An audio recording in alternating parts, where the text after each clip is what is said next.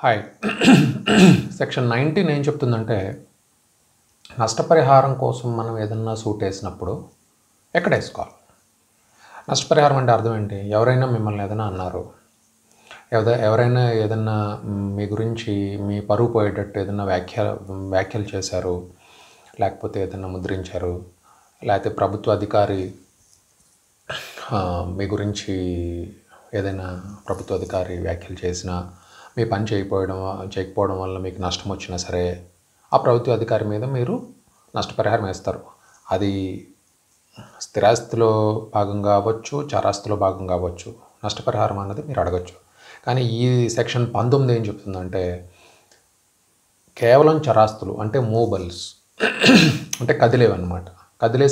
కదిలే వాటికి సంబంధించిన నష్టపరిహారం కానీ, ఎవరైనా మీకు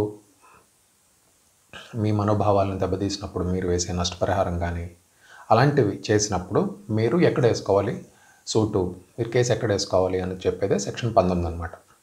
మీరు ఎక్కడైనా వేసుకోవచ్చు. అంటే మీ వాది ఉన్న చోటలో కూడా వేసుకోవచ్చు, ప్రతివాది ఉన్న చోటలో కూడా వేసుకోవచ్చు. సాధారణంగా కేసు అనేది ప్రతివాది ఉన్న చోటలోనే వేసుకోవాలి.